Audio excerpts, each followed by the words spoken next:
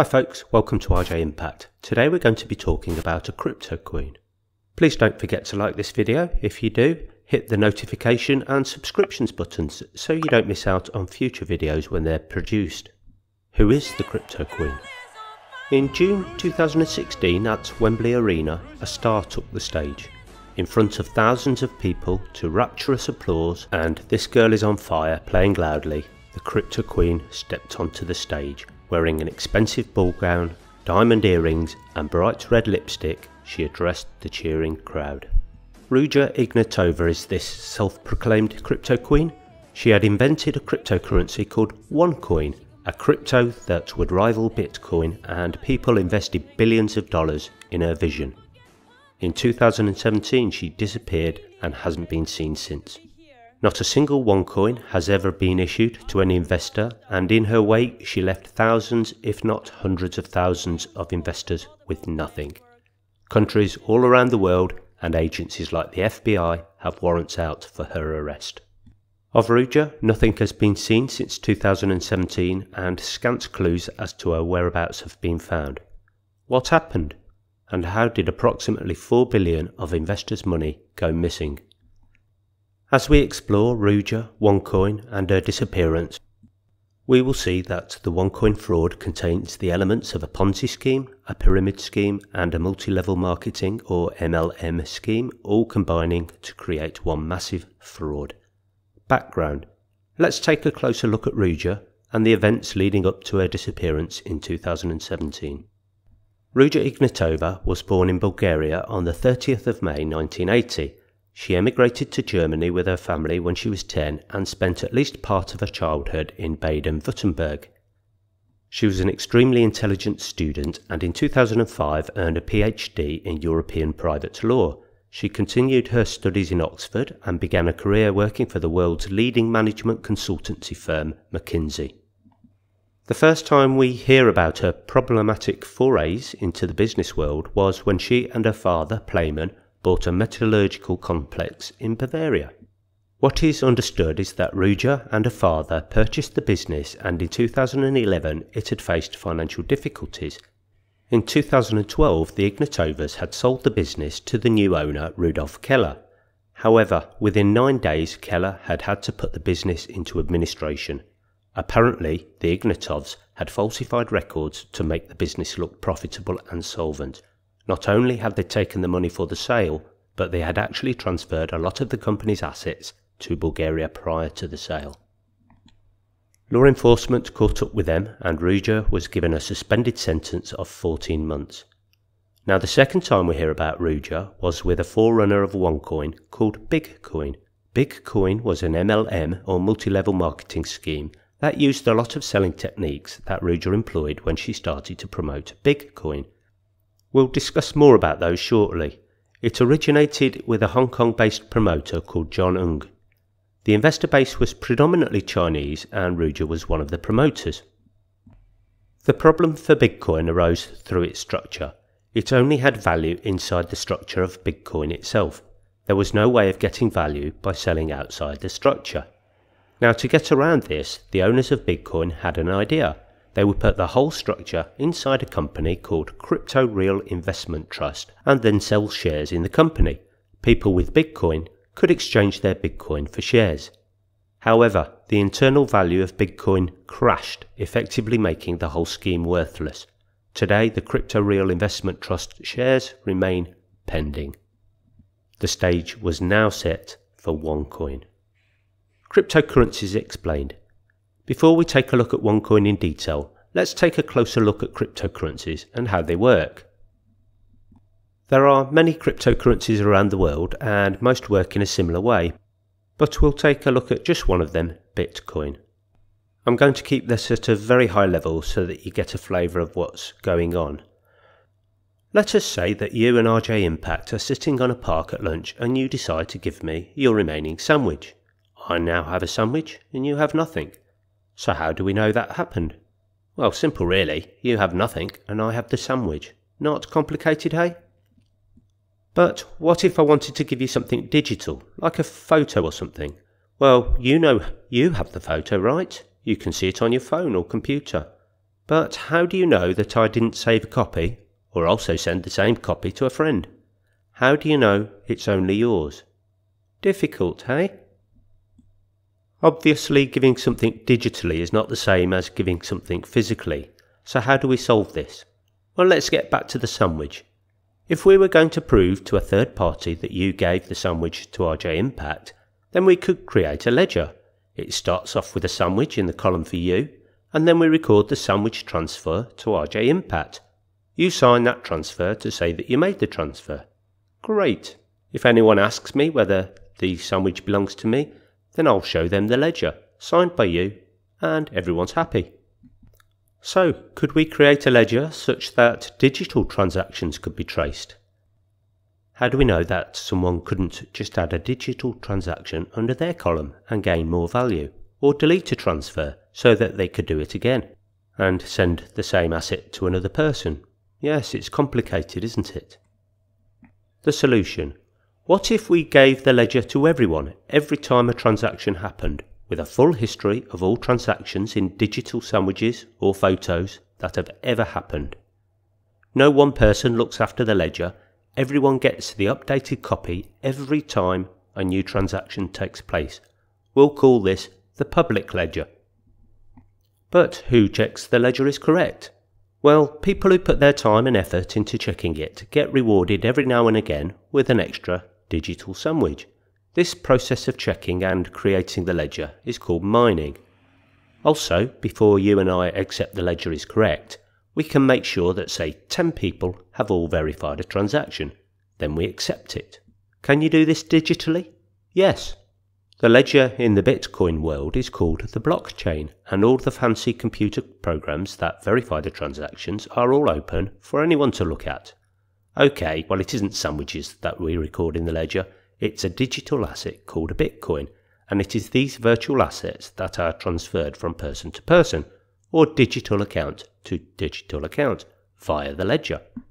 I have cut a lot of the technicalities out here, but that is essentially how things do work. But what is this Bitcoin worth when it has only been created as something digital out of nowhere? Well, the simple answer is whatever people are willing to pay for it.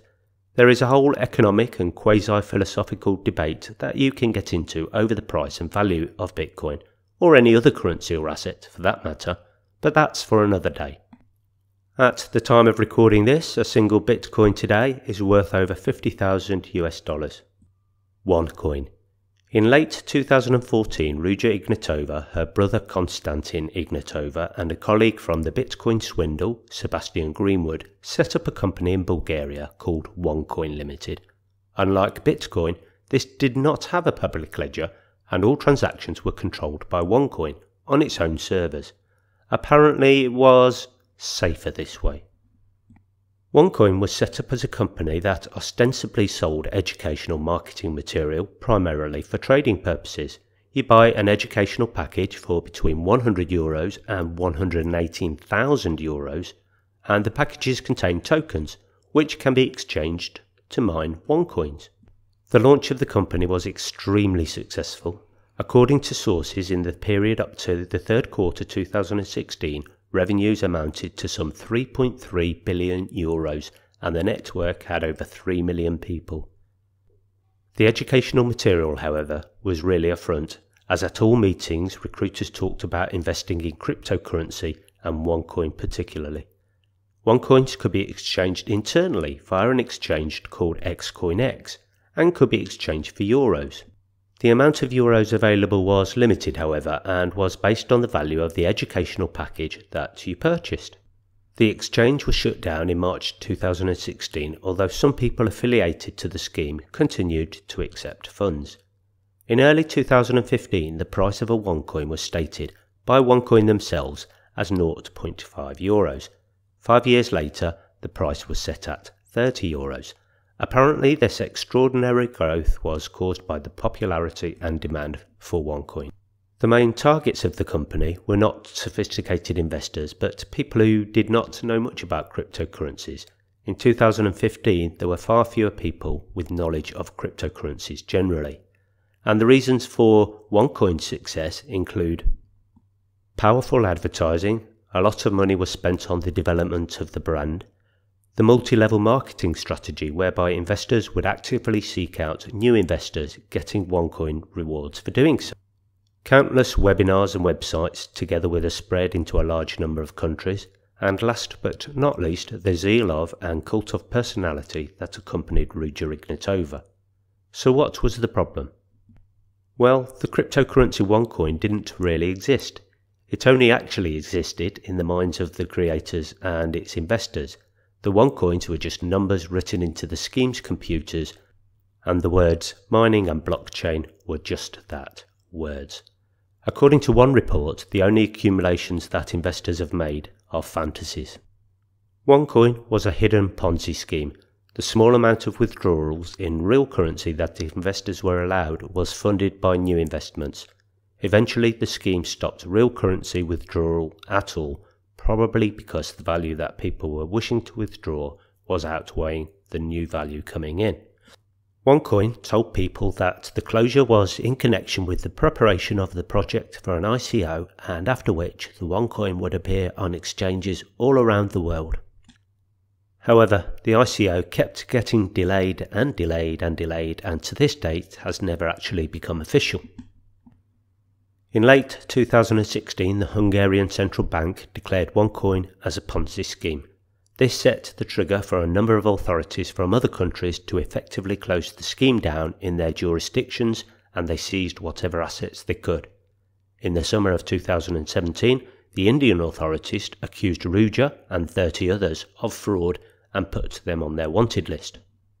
In autumn 2017, the self-styled Crypto Queen was unstoppable. In October 2017, she failed to appear at a Onecoin event in Portugal. Frantic phone calls, emails and messages went unanswered. No one had heard anything at Onecoin's head office in the Bulgarian capital Sofia. Something was seriously wrong. Ruja's brother Konstantin took over the operation and he transferred its activities to Argentina. In March 2019, the FBI arrested Konstantin in Los Angeles. Apparently Konstantin has been helping the authorities ever since, and as at March 2021 is out on jail on bond of $500,000 and is awaiting sentencing in May 2021. As part of his plea deal, he may enter into the witness protection program. So where is Ruja now? This is a complete mystery. We know that she made some contingency plans visiting Kyrgyzstan to obtain a passport. We also know that she was planning to elope with a married man, Gilbert Armenta. He was in fact cooperating with the FBI in return for a favourable sentencing when he pled guilty to fraud associated with the Onecoin. After she discovered this, we know she fled, going to Athens with one of her security guards. Onecoin hired private investigators to find her, but without luck. According to Nikolai Stoyanov, a Bulgarian investigative journalist who has been following the case, there is no guarantee that Ruja is even alive. She may be in the UAE, where extradition to the USA is not possible, but no one can be sure. He says the story is not over yet. Even recently, the BBC have seen documents which suggest that the fraud may have been as much as $16 billion. The BBC have also investigated reports that Ruja was based in Frankfurt. According to one email cited in the US legal process, Ruja had discussed with Greenwood what would happen if Onecoin fell apart.